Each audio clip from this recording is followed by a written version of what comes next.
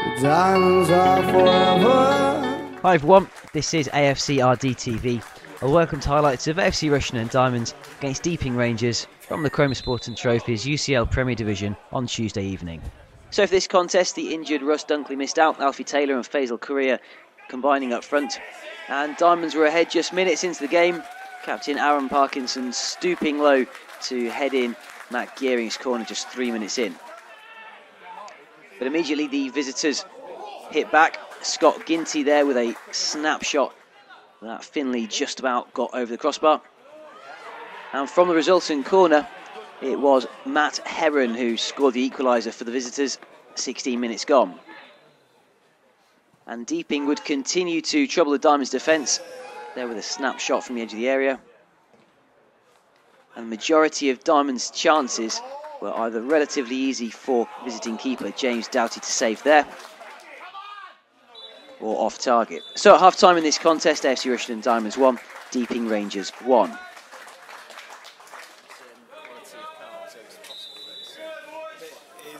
The pitch had largely dried out after a very, very wet winter, allowing some of Diamonds' players to show their skills. And Greg Ling, at certain times, was able to go past his defender, although at times his final touch was somewhat lacking. And really it was the offensive players of the visitors that were most threatening there. Jamie Graham going just over before a header from Matt Heron went just wide.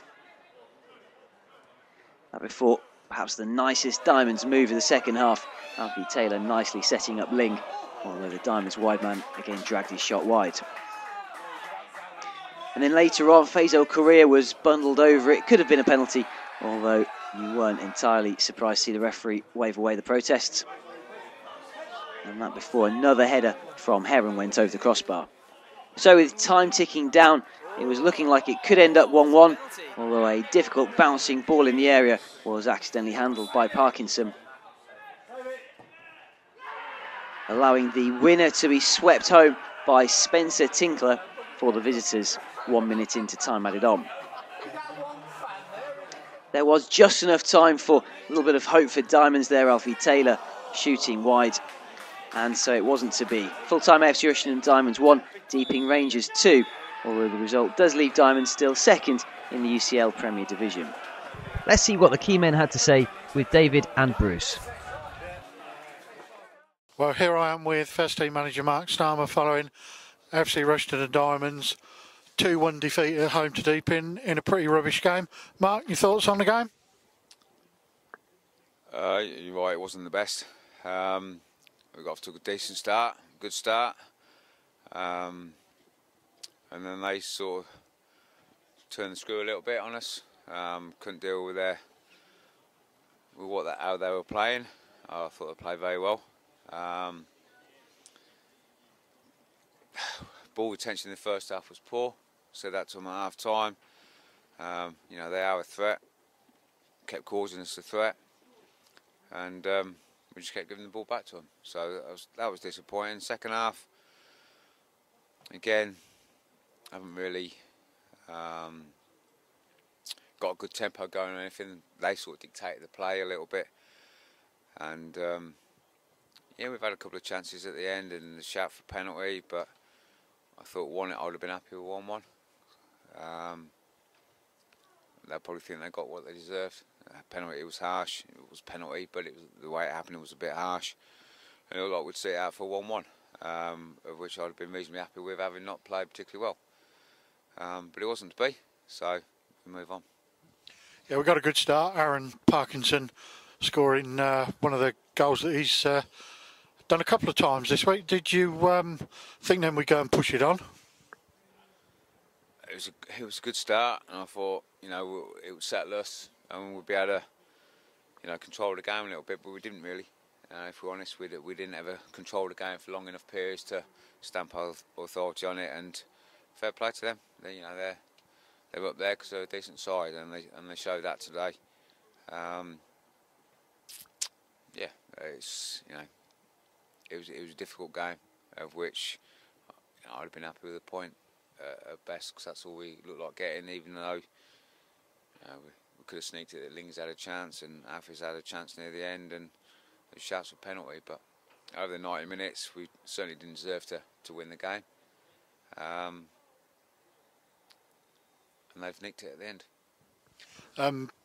Matt Gearing had to come off. He told me that he'd pulled his calf. You hoping he won't be out for too long? Yeah, as always, precaution. Yeah, he came out of fitness test at the start. Said he could probably do 60 minutes for us, which he did, and then we took him off. Brad's obviously back in the fold, but you know, at 1 each, I thought, no, we'll just keep going. We're all right. It looks like we'll get a 1-1 and no need to change it or force anybody in there that doesn't need to get on there for any other reason than to give them minutes. But it wasn't to be. Disappointing.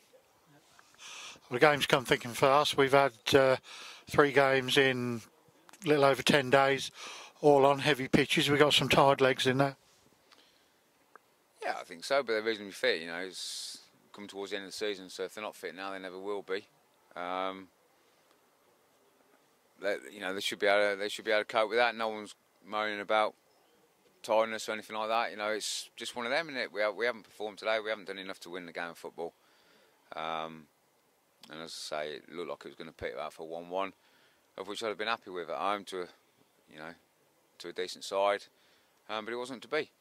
As ever in football, we go down to Kempston in a couple of days. Don't take long to get back into it.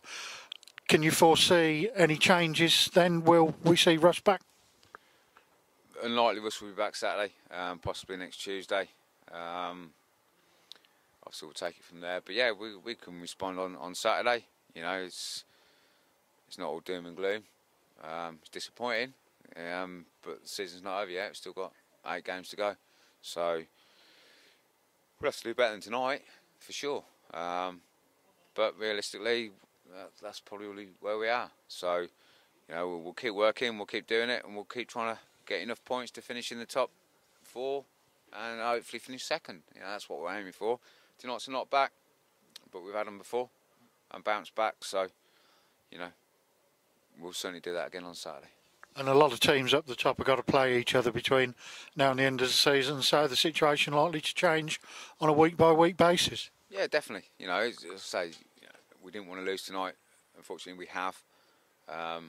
Deepen we've still got a game in hand of them. So it's not all doom and gloom. We can still go above them again.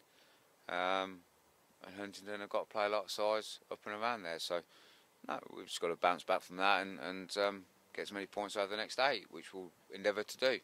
But like I say, you know, at the minute I'm disappointed in losing the game of football and in the performance that we put out. But we'll move on. Well, as ever, we thank you for speaking to us, and hopefully we'll have a smile on our face on Saturday. Yes, mate. Cheers. Hopefully. Cheers. All right. Thanks, David, and thank you, Storms. And once again, the final score tonight, sorry to say, Diamonds 1, Deeping Rangers 2. And I'm joined now by man of the match, Faisal Korea. Faz, thank you for joining us on what I'm sure has to be a tough night for you. Yeah, a bit disappointed. I think all the boys are disappointed. I think we deserved a point out of the game. So to lose it in the way we did, yeah, it's disappointing, especially that we're challenging them for second place as well. So I like to say football is the beautiful game, but it can also be a cruel game, and it certainly finished cruel tonight for Diamonds. What did you make of that penalty call in extra time? Was it a bit harsh on a handball? I don't think he knew much about it, but then again, saying that, it was quite blatant, so I don't think the ref had much choice to give it then. Still, though, even after that, Diamonds almost came up with an equaliser in the dying minute or 2 of the game. Yeah, Alfie had a good chance, narrowly wide. A bit disappointing, but one of them things, I guess. Diamonds got off to a dream start. Parkey with a goal in only the 3rd minute. You had to feel good about that, but what happened? Deeping Rangers, no mugs. They really played you tight after that. I think when we started with that early goal, I think it settled us a little bit, and we should have kicked on a little bit and gone on and perhaps grabbed a couple, but yeah, it's just they're a good side. They're not challenging for second for no reason. So, yeah, fair play to them. So then, indeed, Deeping got an equaliser in the 16th minute by Matt Heron. So it's tied up 1-1 at halftime. And what did Storms have to say at the interval?